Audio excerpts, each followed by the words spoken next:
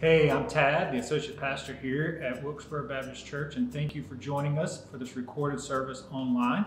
If you would like more information about our service times where you could come join us in person, you can see those at wilkesborobaptist.org, or you can email us at info@wilkesborobaptist.org. We hope that you enjoy it. God bless. Let's sing this song today, Great Things.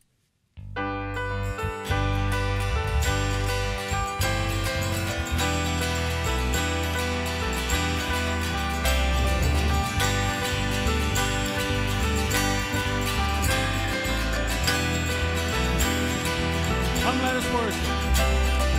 Come, let us worship our King.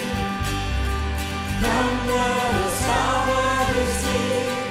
He has done great things. See what our Savior has done. See how His love overcomes. He has done great things. He has done great things. Oh, hero of heaven, you conquered the grave. You free every captive and break every chain. Oh God, you have done great things. We dance in your freedom, awake and alive. Oh Jesus, our Savior, your name lifted high. Oh God, you have done great things.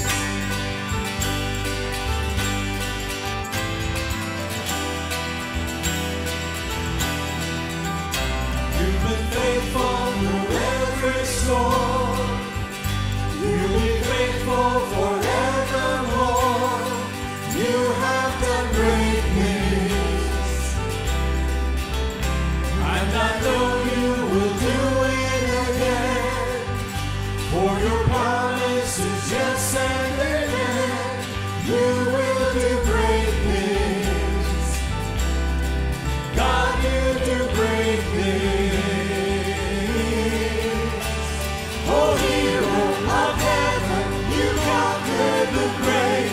You free every captive and break every chain. Oh God, you have done great things.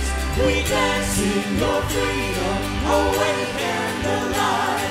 Oh Jesus, our Savior, your name lifted high. Oh God, you have done great things. Hallelujah. Hallelujah, God, above it all. Hallelujah, God, unshakable. Hallelujah, you have done great things. Hallelujah, God, above it all. Hallelujah, God, unshakable. Hallelujah, you have done great things. You've done great things. Oh, hero of heaven, you conquered the grave. You free every captive and break every chain. Oh God, you have done great things. We dance in your freedom, awake and alive. Oh Jesus, our Savior, your name lifted high. Oh God, you have done great things.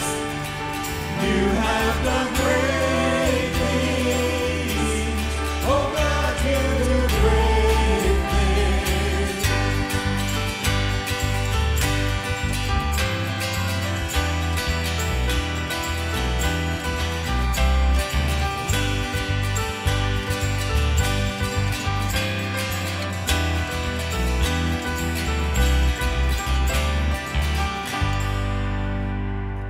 That same God loves us. He loves you and He loves me. Let's sing this to Him. Oh, how He loves you and me.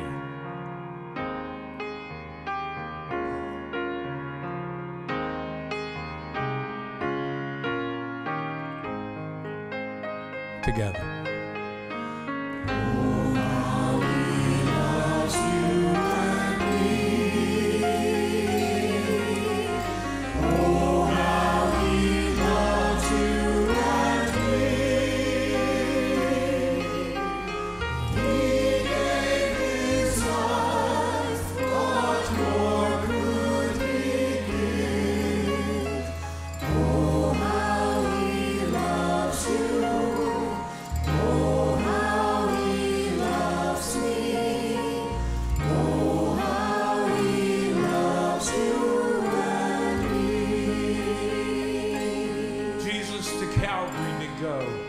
His love for mankind to show. Let's sing this verse. Jesus to Calvary did go, His love for mankind to show.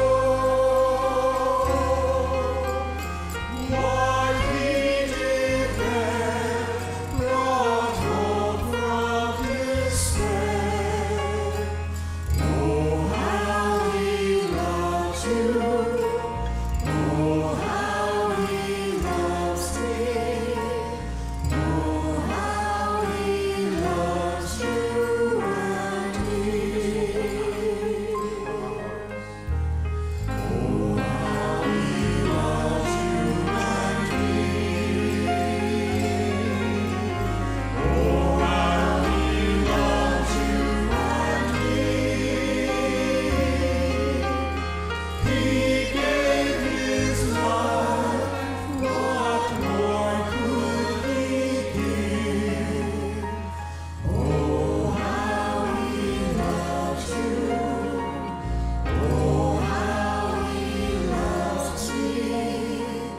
Oh, how He loves you and me. Thank you. You may be seated.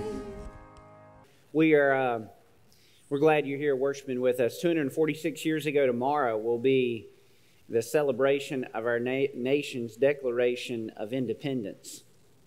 And ever since the Pilgrims first made their way to the New World, religious values and religious freedoms have played an integral role in our nation's history. But much has happened in the last 246 years between the Declaration of Independence and the Bill of Rights and all the challenges and the divisions politically. By the way, the divisions politically that have been present in our country since its founding. About the only presidential election that went off without any kind of significant division and controversy was the first one. And ever since, they've been arguing back and forth about who should be president. So just so you know, the division that we have now is really not all that different than divisions we've had previously.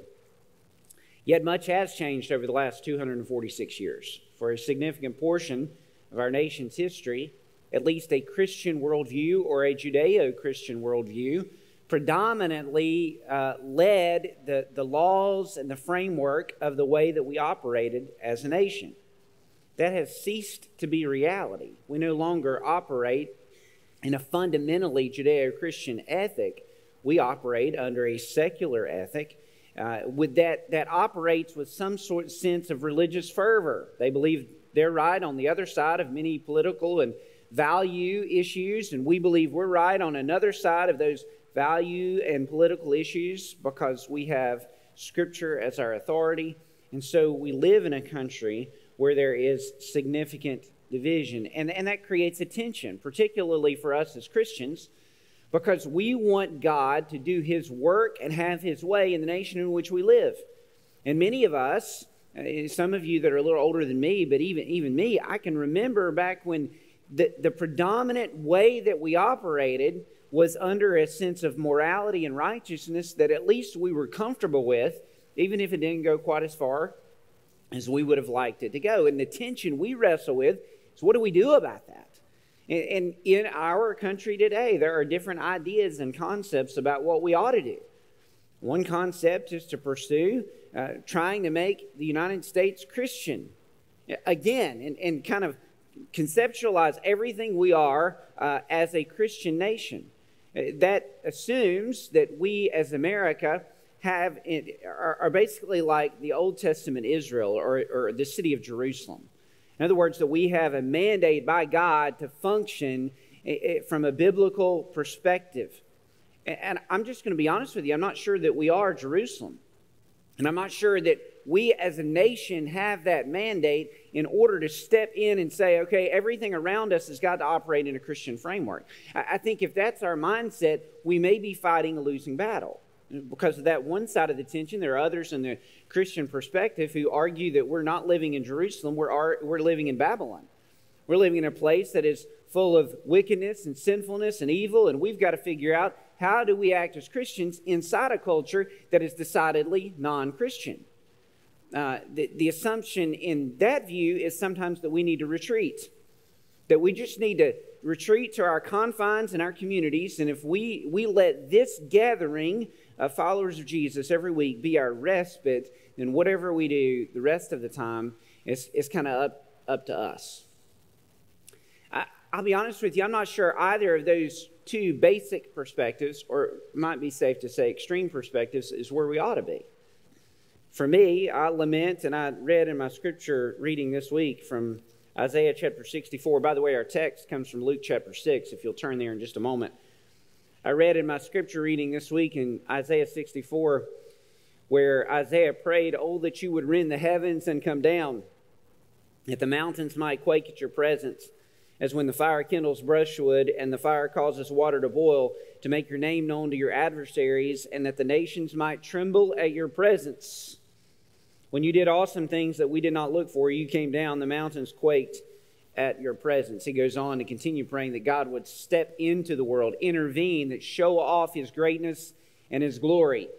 For many of you that are followers of Jesus, maybe you've prayed something similar. God, won't you just step in?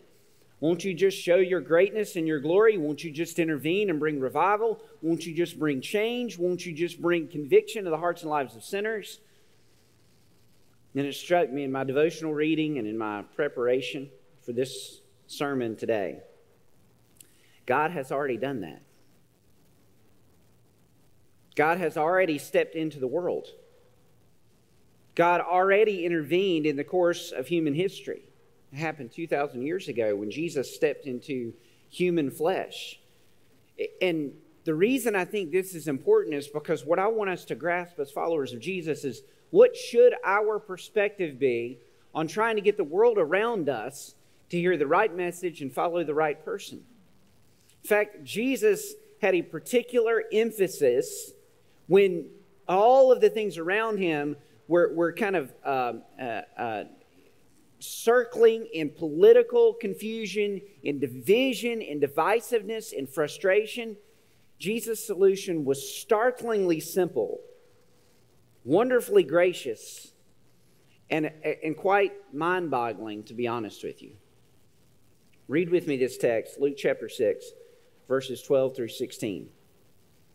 It's the text where Jesus selected the 12 apostles who would particularly follow Him for the last year and a half or so of His ministry. Read this with me. "In these days, He went out of the mountain to pray, and all night He continued in prayer to God.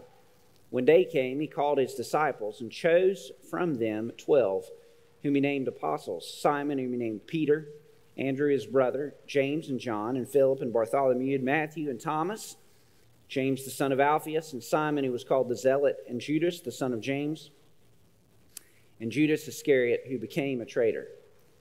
Our sermon today is that Jesus encounters disciples. Jesus encounters those whom He would invite to follow Him. He would invite to fulfill His mission in the world. Say, how does that connect with our Independence Day and Jesus' purpose in the world? Well, there's a phrase there that begins "in these days." In these days. It sets the context. And if you go back and look at earlier passages in Luke chapter 6 and also in Luke chapter 5, a number of weeks ago, we looked at the complement passage to that in Gospel of Matthew, where if you remember, Jesus and His disciples, they walked through the grain fields and they picked those heads of grain and they ate those on the Sabbath day. And then Jesus went into the synagogue and He healed a man with a withered hand. And if you remember in that text, the religious leaders looked at those acts of effrontery in their own minds toward the Sabbath day as an act of disobedience to God, and they sought to arrest and kill Jesus. Okay? In these days, the context of Luke chapter 6 is that story. It is the story of when Jesus went into those synagogues. He healed that man who had a withered hand. He was confronting the religious leaders. And really what it's boiling down to is Jesus' ministry had probably been going on, public ministry, for about a year to year and a half. And in that year to year and a half, he had constantly barbed the religious leaders. Not just to make them mad. He wasn't like stirring up trouble to stir up trouble, but he was pointing to them to a real recognition of who God is in human flesh, and his desire to get people to follow him. And what had taken place is he had stirred up the religious hornet's nest of the people in his own country. And see, the political divisions and the national divisions and the religious divisions were just as present 2,000 years ago in Israel as they are now in our own country. The Jewish people longed for a national Messiah. They longed for someone who would come and overthrow the Roman leaders. They longed for someone who would set up a kingdom on planet Earth that they could follow, that they could get behind, and that's what they wanted in a Messiah. The religious leaders in particular, the Pharisees, they wanted someone from their own tribe, someone from their own ideology, someone that would fit their own perspective. And when Jesus showed up, this rabbi miracle worker from Nazareth, they were troubled by this man doing these things because he didn't fit their idea of what they should follow and who they should be. And yet Jesus, when he came to set up a kingdom, but not a kingdom like they thought he was going to set up, and certainly not an affirmation of all of their religious understandings. He came to challenge those things. And in this particular instance, here's what's taking place. Get this. Jesus knew exactly what the conflict with the religious leaders meant. He knew that they wanted to arrest him. He knew that they wanted to try him. He knew that they wanted to turn him over to the Roman religious authorities. He knew that that's exactly what was going to take place. Don't lose sight. Jesus is God in human flesh. He is not surprised at all, was not surprised at all by the conflict, the division, the frustration. He's not surprised by the fact that the religious leaders wanted him dead. And I believe when he assigned these 12 apostles to follow him particularly, he knew exactly what was going on. In fact, he knew what his future was going to be. And he knew that within a year and a half or so, he was going to be hanging on a Roman cross, dying for the sins of his people, nationality-wise, the Jewish people and the peoples of all the world. And what did Jesus do? What act did Jesus do when he, in those days, reflected on what the future was going to be? He didn't hold a crusade.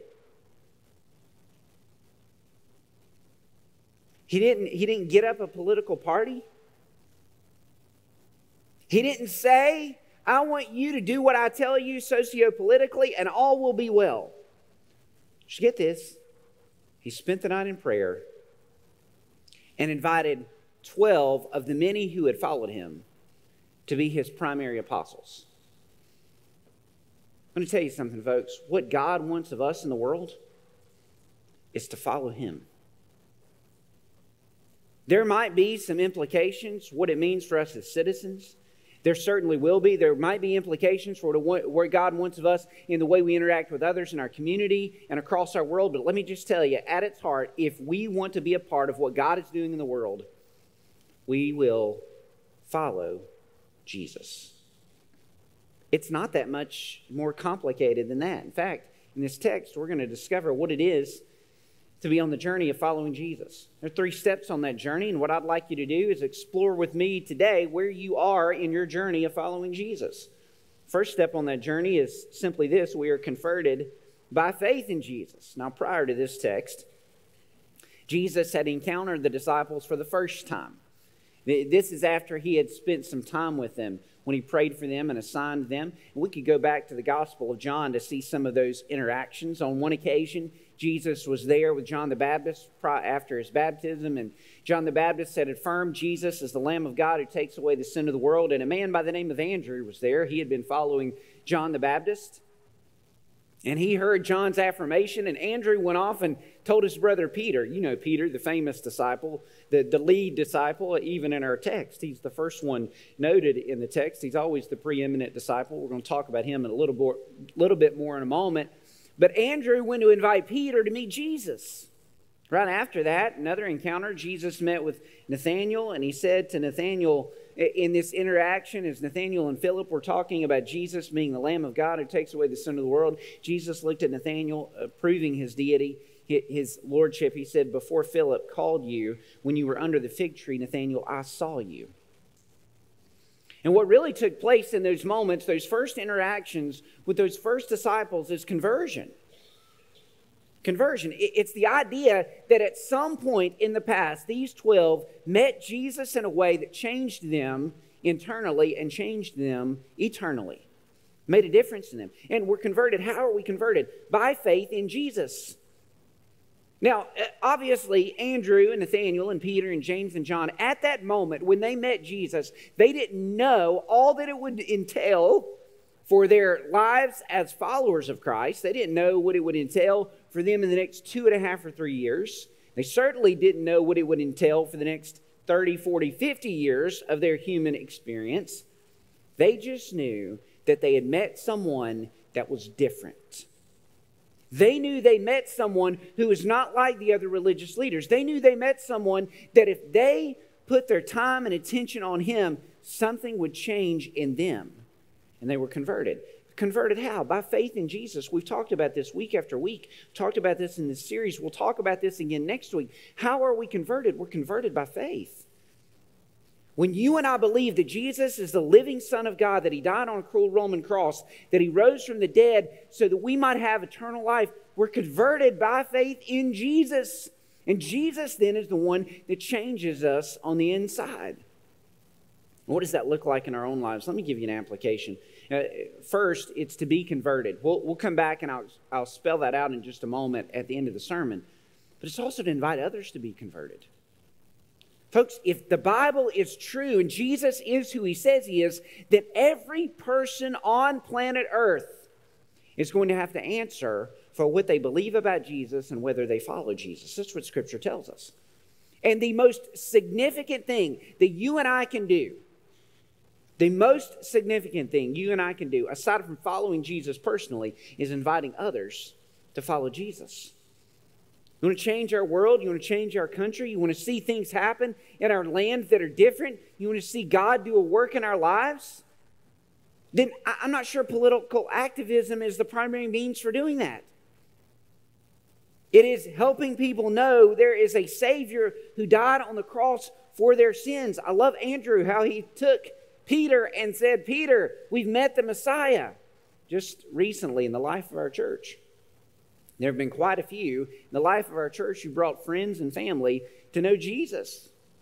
Sometimes it happens with an odd phone call, an out-of-the-way phone call. I got one a number of weeks ago from someone who had loosely been connected to our church. We sat and talked about some stuff going on in his life, and guess what? He gave his heart and life to Jesus.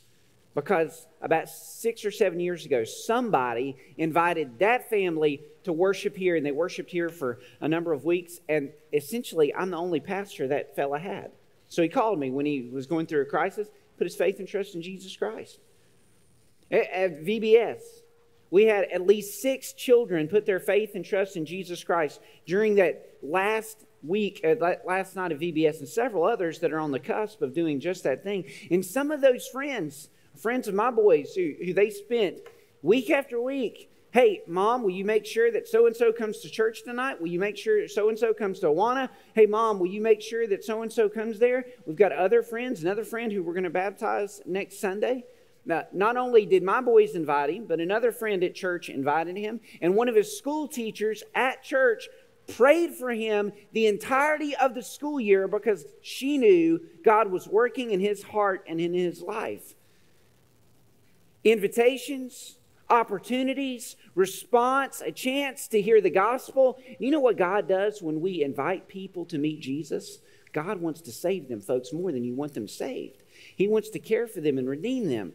And so let me beg of you, if you're here and you're converted to a faith relationship with Jesus Christ, amen. But don't stop. Invite someone else to know Jesus and to follow Jesus. We're called, or we are converted rather by faith in Jesus. Let me give you the second step in the faith journey. It's this: we are called to follow Jesus. True disciples are converted by faith in Jesus. True disciples are called to follow Jesus, and that's the invitation God gives us here today. We're called to follow Him. Many of you in this room, today is not the day that you need conversion. In fact, probably for most everyone in this worship center today, you've already been converted. At some point in your spiritual history, you came to a realization that you were a sinner and you needed a Savior. Maybe it was a Vacation Bible School when you were a child. Maybe it was when you were a teenager. Maybe it was through a conversation you had with mom or dad. Maybe it was at a revival service or in a church service where a pastor was preaching the gospel. But you are converted. You know that you're going to spend eternity with God when you die. But I'm going to say something that I've watched all too often in church circles. Sometimes the faith journey of many Christians stops at conversion. And after you put your faith and trust in Jesus, that's really where your faith ends.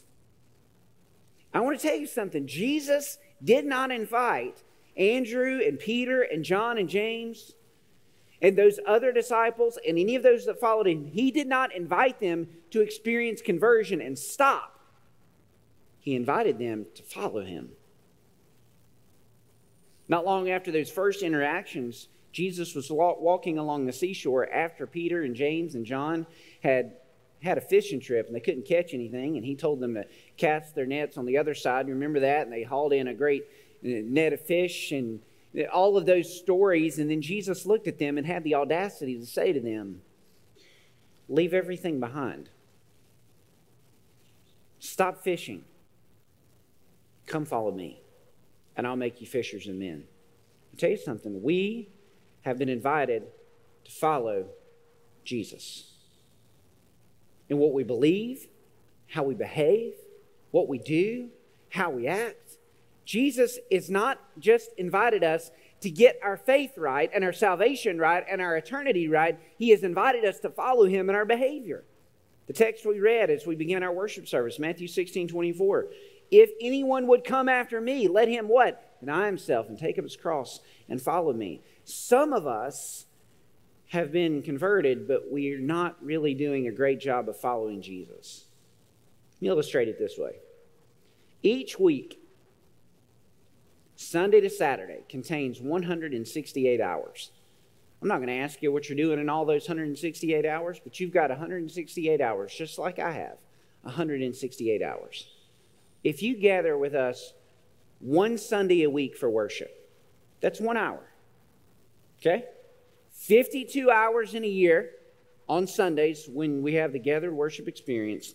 52 hours in a year versus 168 hours every week. I'm going to say something very kindly to all of you. If the extent of your Christian experience is the one Sunday a week you give us, not everybody gives us a Sunday a week. I was hoping that would get an "oh me" or an "oh my" or just kind of a chuckle. If the extent of your Christian life is the 1 hour you give to the worship service every week, you're not really following Jesus. I love you, but you're not. The Bible invites us to more. Jesus invites us to more. And here's what that looks like. It means here at our church, we tried to simplify what that looks like. We've invited you to lead our neighbors and the nations to follow Jesus by worshiping. Yes, gather and worship with us regularly. Learn as a follower of Jesus. Spend time in His Word. Read what the Bible says. Apply it to your own life. Get in a Sunday school class. Find a discipleship group where you can be challenged and encouraged. Some of the most meaningful scripture times I have every week come as a result of the study I do for my discipleship group and the sharing I hear from the group of men that are speaking what God has said to them from the Word every week. We need to worship. We need to learn. Because a disciple means to be a learner. We don't know all there is to know about what it means to follow Jesus yet. And so God invites us to journey with Him, to learn and to grow. Worship, learn, serve. Find a place to serve. Just this past week of Vacation Bible School, every adult and teenager that played a role in Vacation Bible School has played a role in the eternal decision of children to trust Jesus as Lord and Savior. Do you get that? When we serve to glorify God, it is an opportunity for us to participate in God's work in the world. And you know what I find about people who serve? They're just generally happier, nicer people. Do you know why? Because they're embracing the quality and the characteristics that Jesus invited them to embrace. Folks, we are called to follow Jesus finally by replicating. It means we're making others into followers of Jesus.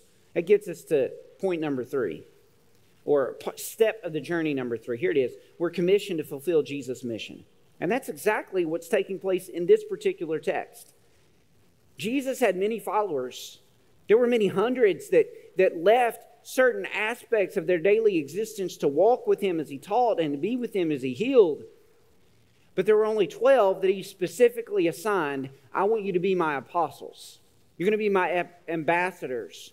The word apostle means sent one. You're going to be the ones I send out to do something specific and particular. And if you track through the rest of the Gospel of Luke and you look at the other Gospel accounts, basically from this point forward, a year and a half or so before Jesus' death and resurrection, he invited these 12 to specifically go with him on his mission travels, his preaching and his teaching, and to see what it was like to be followers of Christ directly. Why? He invited them to do that because he wanted to commission them, send them when he left. Jesus was preparing for his entrance into heaven by readying these 12 so that they could go spread the gospel to others. That's what he was doing. It's a beautiful picture of exactly what God wants to do with us. He's inviting us to fulfill his mission, and his mission is simply making disciples of all nations. It's leading others to follow him. It's building the life of Christ into other people. Now, when you look at this text, it says he spent all night in prayer to God. And when day came, he called his disciples and he chose them from the 12 and he named them apostles. He spent all night in prayer. Some of you are hearing this message and you might be tempted to think, hold on a second, Pastor, you're just telling me I'm not doing enough to follow Jesus. The reality is, let's just be quite honest, none of us are doing all we should be doing to follow Jesus. That's just bottom line. But when you hear this message, here's what I want you to hear. Jesus is the centerpiece and the empowerment and the glory that's behind all of this. See, he's the one that converts us. He's the one that changes us. You don't come to Jesus on your own, in your own time, in your own way, in your own will. You come to Jesus when Jesus gives you the faith and offers his grace to save you. That's what happens. And you don't follow him until he invites you to follow him. We don't know what to do until we see his life. And we join him. And we don't know how to fulfill his mission till he empowers us to do so. Have you ever wondered why Jesus spent all night in prayer that night? I think some over the years have speculated, well, he was trying to find out who God wanted him to choose. You know, I mean, that's what we would do. If I was trying to pick people who would follow me, I'd have to spend all night in prayer or days in prayer. Who in the world, God, do you want? What do you want?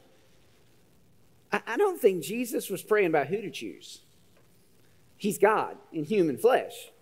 He had the mind of God. He and God were never in conflict in what they wanted and desired, and Jesus was faithful to obey.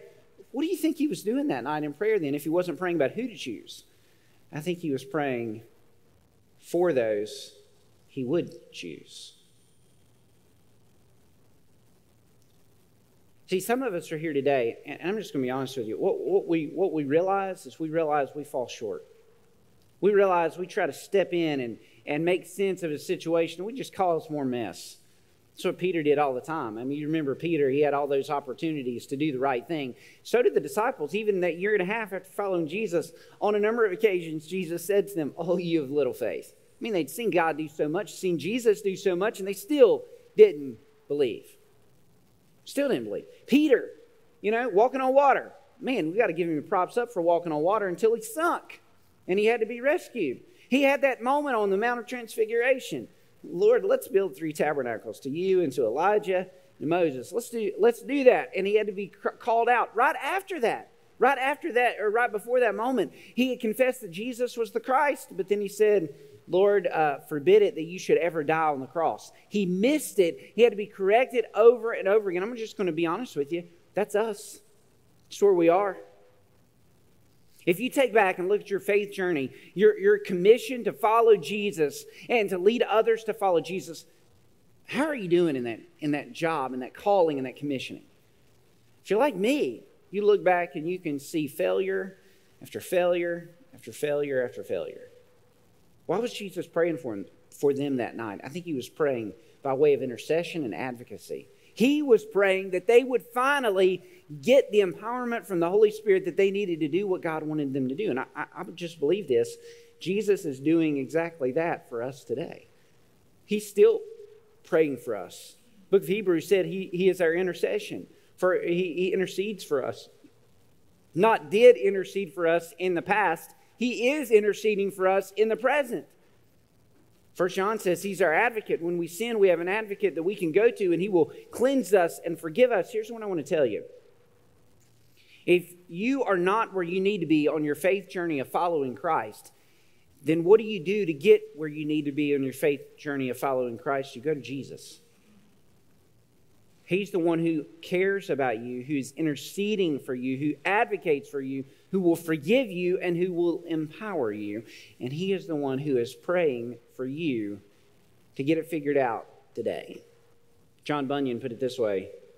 He said, Christ gave for us the price of blood, but that was not all. Christ as a captain has conquered death and the grave for us, but that is not all. Christ as a priest intercedes for us in heaven, but that is not all. Sin is still in us and with us and mixes itself with whatever we do. Whether what we do be religious or civil. For not only our prayers and our sermons, our hearings and our preaching, but our houses, our shops, our trades, our bed, they're all polluted with sin. Nor does the devil, our night and day adversary, forbear to tell our bad deeds to the Father, urging that we might forever be disinherited for this. But what should we do now if we had not an advocate? Yes, if we had not one who would plead. Yes, if we had not one that could prevail, that would faithfully execute that office for us. What would we do if Jesus didn't advocate for us? Bunyan says we must die. But since, hear this, since we are rescued by him, let us, as to ourselves, lay our hand upon our mouth and be silent. Jesus is inviting us.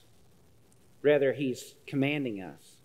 He's commissioning us to say that what our lives are to be about are his mission, which is bringing our family members and our neighbors and sinners all over the world to a faith relationship with himself.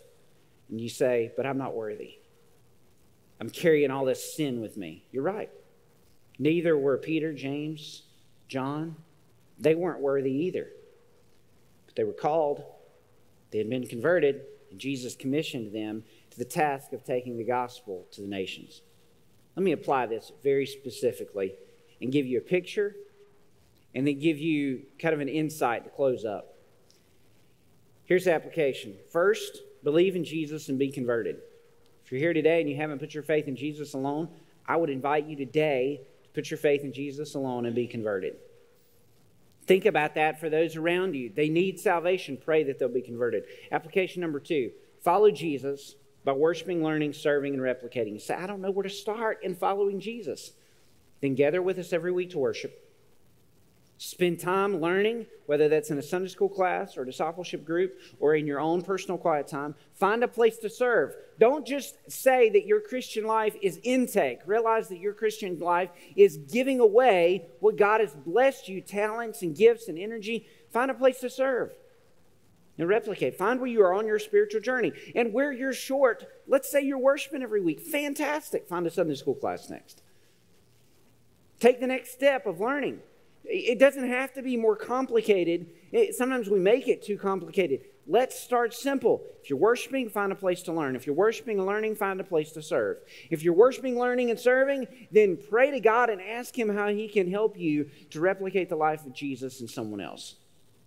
I'll give you a third application. Fulfill Jesus' mission by giving your life to the work of the gospel.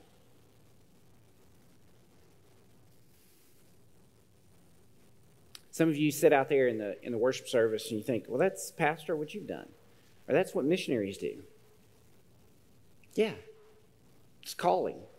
God said to me a long time ago, I want you to preach my word. I want you to be faithful to do this. This is your life. But the commissioning of the disciples wasn't just for the vocationally called. It's for everybody. Here's what I believe. I believe God wants us to pray for unreached people groups every single month in the life of our church. I believe God wants us to help missionaries. I believe God wants us to go on the mission field. And I believe God wants some of you to do that with your very life. I believe some of those in Wilkesboro Baptist Church, God wants to raise up and send out. Where God wants you, because He's taken care of you, He's blessed you, He's provided for you, and I don't know what days you have left, what numbers of life you have left, but I just believe this. God wants us to give up what we have, our lives, for the glory of the gospel. Jim Elliot, the missionary martyr to the Auca Indians in the 1950s, put it this way. He said, "He is no fool to give up what he cannot keep to gain what he cannot lose." Jim Elliot believed God wanted him to go on the mission field, and he prayed for about 6 to 8 years about what that would look like. And God put him and some other missionaries in a place where they were bearing fruit. They were seeing converts. They were developing a nascent church there in Ecuador among some of the tribes of Indians. But God had put on their heart to go to the Auca Indians, the cannibal Indians, the murderous Indians, the Indians that no one had ever met with because everyone that met with them died. And 5 missionaries went on one journey to meet with the Auca Indians after delivering gifts and receiving gifts by air and some other methods. And those Auca Indians that they went to tell how they could have eternal life took the lives of 5 missionaries. Jim was a young man, had not seen much obvious results for his calling and commissioning.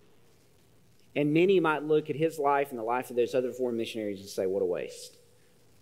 You know what Jim would be saying in heaven? He would be saying, what a gift. Because their wives stayed behind and went and shared the good news of Jesus Christ with the same Indians that killed them. And they came to faith in Christ. I'll tell you something, folks. Some of us, maybe all of us, need to be willing to give up our lives for the glory and the future of the gospel. And let me tell you why. That's the what. That's the picture of what it could look like. Let me tell you why.